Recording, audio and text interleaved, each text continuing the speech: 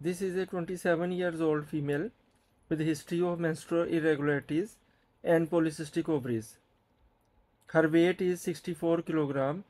She is now taking medications and trying to conceive.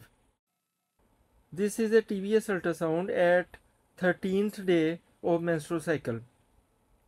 We can see that uterus is visualized. There is no mass in the uterus. Uterine size is 7.4 centimeter and endometrium is 6.6 millimeter. This is normal. The right ovary is now visualized. The ovary size is 37 millimeter and volume is 11.5 cc.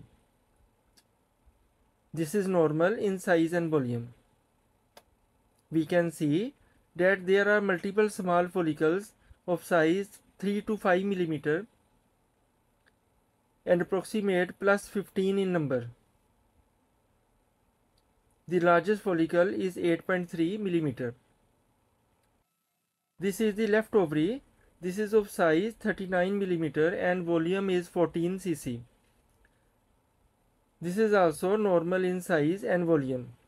We can see dominant follicle of size 18.5 multiply 16 millimeter and 17 multiply 15.8 millimeter.